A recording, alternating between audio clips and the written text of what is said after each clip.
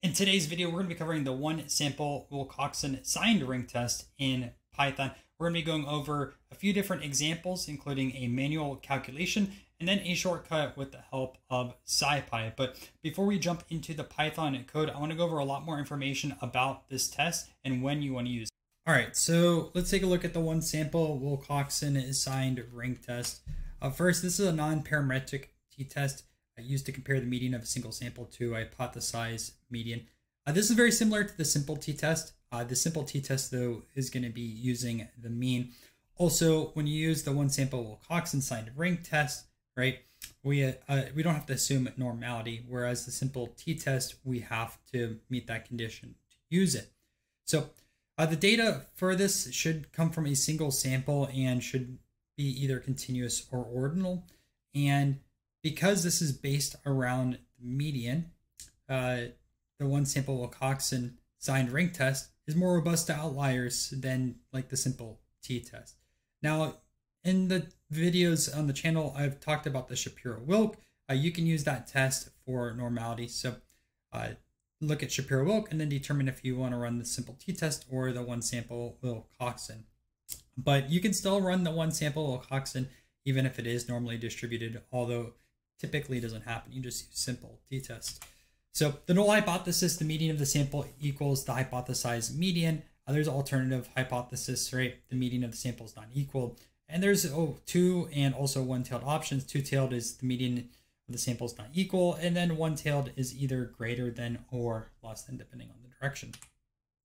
So here's the steps. So first, and this is the optional set, take a look at the Shapiro-Wilk if it's normal or not. Then you want to calculate the differences, remove any zeros, rank the absolute differences, assign signs to the ranks, sum the signed ranks, and then find the test statistic. We'll go through each of these in the next few slides through this example, right? So we're going to take a look at a ultramarathon example. Surprise, surprise, if you watch other videos.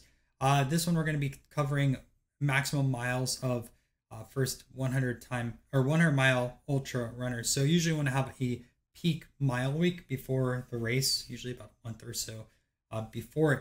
So these are the miles, right? 90, 55, 60, 80, 52, 45, 58, 53, 47, and 72. And the hypothesized median is for first time runners of the 100 mile. The median is about 60. So the null hypothesis, the median number of miles run by first time 100 mile race runners is equal to 60. The alternative, the median number of miles, is different from 60. And since we didn't specify the tail, it could be any direction, right? We're also going to assume that this is non-normal, so we're not going to do the Shapiro-Wilk, but I'll show you in Python a little bit later, one line of code. And again, I have a video on that. So if you want to learn a lot more about Shapiro-Wilk, how that works, check that out. This is not the video for it. All right, so we have all those miles here on the left. Then we're going to subtract 60 and then find the difference. My peak week also for my recent 100 miler, I think I was around like 65 miles or so. I ran a lot more than that before, but for this training block. So that's why I went around 60-ish. Okay, so 90 minus 60, 30, 55 minus 60, negative 5, 60, 60, 0. I'm not going to go through all these, but you get the point, right? Subtract each by 60, you get a positive or negative number or 0. Then we're going to remove the zeros. So that line was 60. Yeah, that's going to be gone. And then we're going to rank these with the absolute differences and then assign signs to the ranks. So let me show you how that specifically works. So you have all these differences here, right? Then we take the absolute value. Absolute value just makes it positive. If it's negative, right, you can see negative 5 turns to 5. Negative 8 turns to 8. Okay, now we rank all of these over here. That's a third column. Ranks 1 through 9. We used to have 10. But you know, the 0 is gone, so that's no longer in our ranks. And then we assign a signed rank. So 30, since that difference is positive, it's a plus. Negative 5, since that's a negative, we have a negative rank over there. And that's how we have that signed rank column, right? If initially the difference is negative, we assign a negative sign. If it's positive, we just put a plus. Now we need to calculate the sum of the positive and negative ranks. So we add up all the positive, so 9, 8, and 5, we get 22. Then we do the negatives, right? We get negative 23. Now the test statistic W is going to be the absolute value of W plus, W minus, and whatever's smaller, right? So W plus is only 22. So the The minimum is 22, and that's going to be our W to test statistic. And that's going to be our Wilcoxon signed ring test, right? We get W equals 22. The p-value that's associated with that is going to be 1. And since the p-value is much greater than the significance level of alpha 0.05, we fail to reject the null hypothesis. The result suggests there is no statistically significant evidence that the median miles run by first 100-mile race runners is different from the hypothesized median of 60 miles. Man, that was a mouthful, but probably should have specified my alpha a little bit earlier on. I don't think I did on the slide, so apologize for that. But regardless, that kind of shows you the steps. We'll go through one manual example in Python, show you shortcuts with SciPy, make this way easier, but I feel like we need to have at least a little bit of understanding. So get your notebook ready and let's start coding. All right, so let's get started. And what we're going to do is we're going to say from SciPy.stats import Oxen, and then import NumPy as NP. And once we have those, we are off to the races. Let's also set up our alpha value. So alpha equals 0.05. Let's just keep it like that for this video. Awesome. So the first thing that we want to do is we're going to set up our miles. So we'll say miles equals np.array, and then pass in all of our different miles. So this is the same from our slides. I'm just going to paste this over here. 90, 55, 60, 80, 52, 45, 58, 53, 47, and also 72. We'll have that. Then let's set up our median. So we'll say hypothesized median equals 60. Then up next is we're going to calculate the differences. So we'll say differences equals miles minus this hypothesized median. Okay. And just to show you that this is those differences, I'll just print that out. You can see, right, that lines up with what we had on our slides. Then what we want to do next is have non-zero differences. So we'll say non-zero differences equals differences. So over here, I'll say differences not equal to 0. All right, and that will remove that 0. And just to show you that there, you can see the 0 is now gone. Now we need to get the absolute on these and also rank them. So we'll say ABS differences equals np.abs, and pass in our non-zero differences like that. And then again, if we want to see what this looks like, we can just print this out. So print absolute differences like that. You can see these are all positive now when we had some negatives there, but we're good on the positive side of things. All right, now we need to rank these. So we'll say ranks equals np.arg sort. And inside over here, np.arg sort abs differences. Then outside we'll say +1. Right. And print out these ranks. So print all of our ranks. You can see 9 is attached to 30, 5 is 2. Over here, 2 is going to be mapped to 1, 7, 3, 6, 5, right? And now we need to separate all of our ranks. So the way we do that is we have positive and negative ranks. So positive ranks equals ranks. We'll pass in non-zero differences greater than 0. And then we're going to do the same thing for negative, except reverse it. So negative. And just flip the sign over here. So run that. So run that. And then now, just to show you these working, print out our positive ranks. Right, 9, 8, and 5. which should line up with what I had on the slide.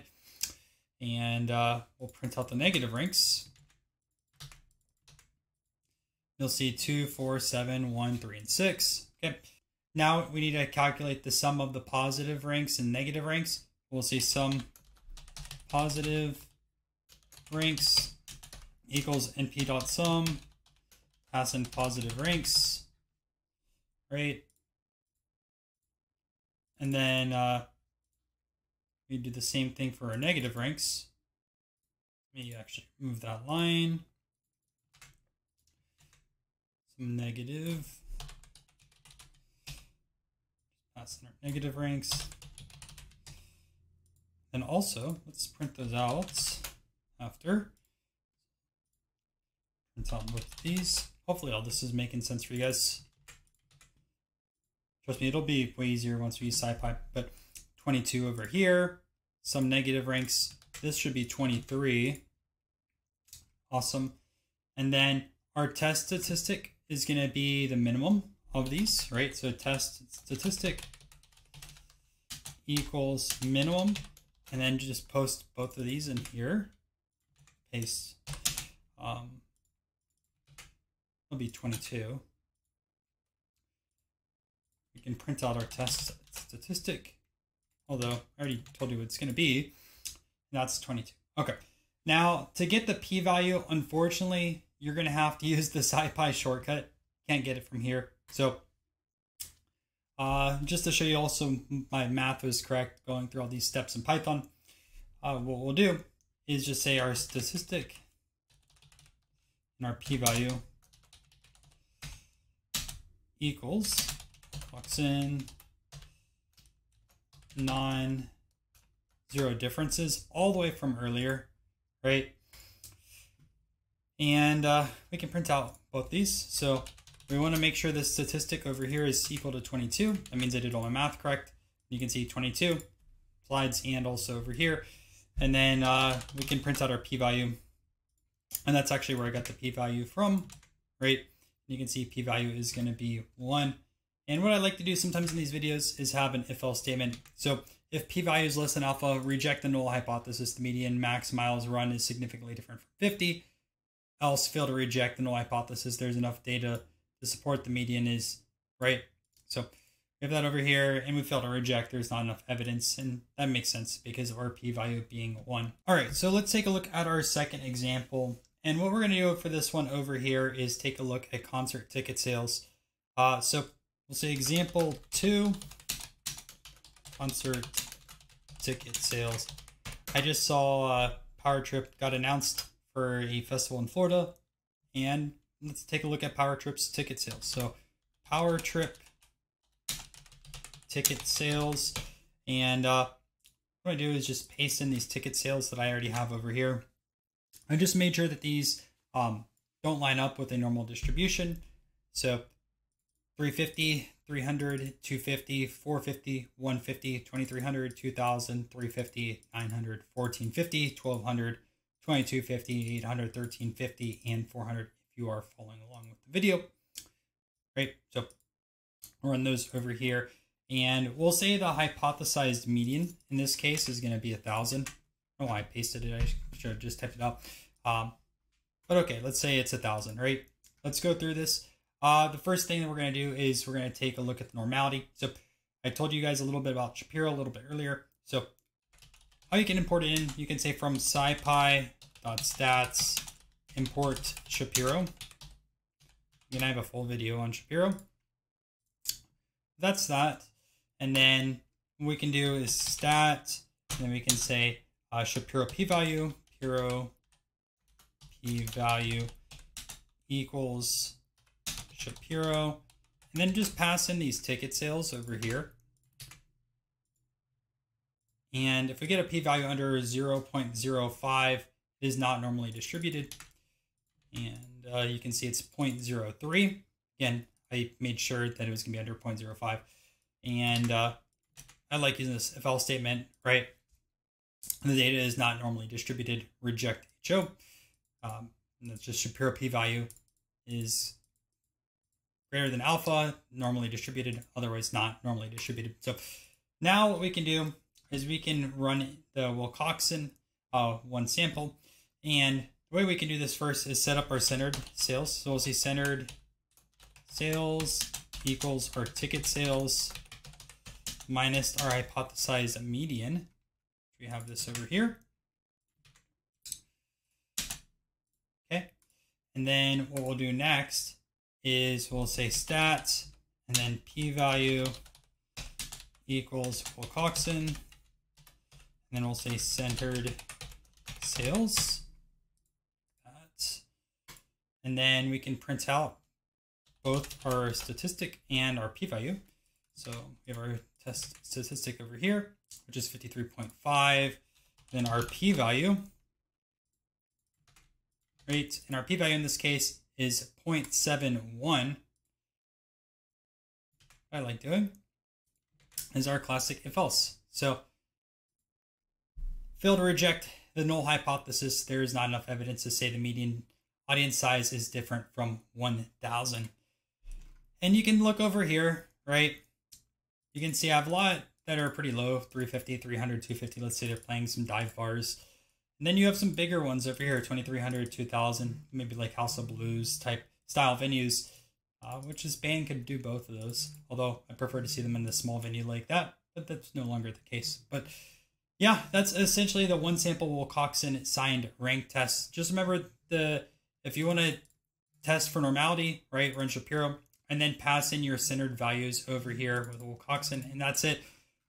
It's not even too bad if you want to go step by step and do it manually, but why do that when you have a shortcut with SciPy? And anyways, if you want to get your p-value, you have to go through SciPy regardless, unless you just wanted your test statistic. But yeah, that's essentially it. Well, that's the video for the one sample Wilcoxon signed rank test. Hope you guys found a ton of value from it. And if you did, make sure to subscribe to the channel. Now, if you want to learn even more about other statistical tests, I have some videos linked down below in the description, and I have a full Python statistics playlist right here on the screen that you guys should check out.